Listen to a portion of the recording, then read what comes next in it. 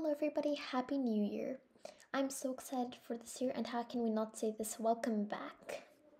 So for this year, we actually have some goals for the channel which I'll quickly be doing before we get into this video. So yes, we have goals this year. So basically, it's just about how much I post, how nicely I put things together, and how much I organize this channel. So I hope that these goals will get me through the year with flying colors. Anyways, today I'll be showing you guys how I give my AG doll a makeover, along with some tips on how you can give your doll a makeover. Since my last video, my doll has been picking up some dust. Yeah, remember to. And like if you wanted to. Now on to the video. You can see here, this is my doll Sydney Lee. She has not been given a makeover in 2 years, and hopefully you guys can give your doll a makeover this time too.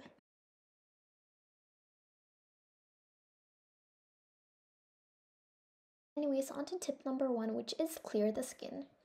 So obviously you can do this by using a magic eraser to remove any scuff marks, and I also like to use antibacterial wipes.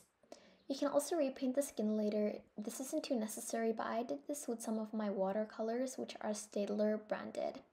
Remember that this is going to be permanent.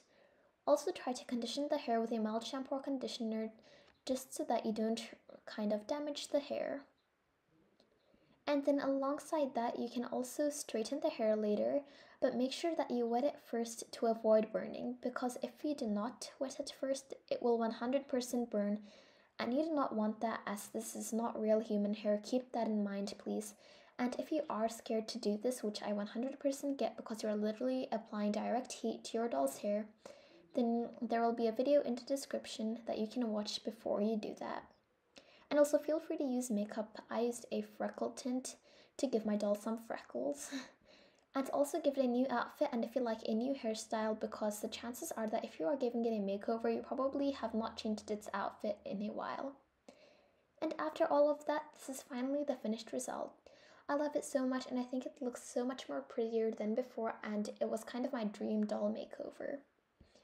Anyways guys, thank you so much for watching. This was my first video for January, and I definitely enjoyed it, and I think that New Year, sort of new doll, was a good change.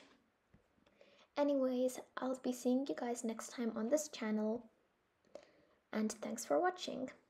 Bye!